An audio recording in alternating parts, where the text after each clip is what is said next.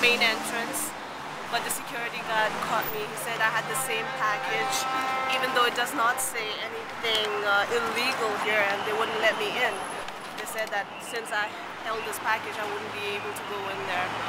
And they just stopped me, turned me out, and yeah, didn't let me in. You didn't know what was inside the package? No, I just showed them. He asked me what was in there. I just opened the package and I showed us just some petition letters, and still, he said, he called the guy outside and said that, oh, that was it. You can't go in.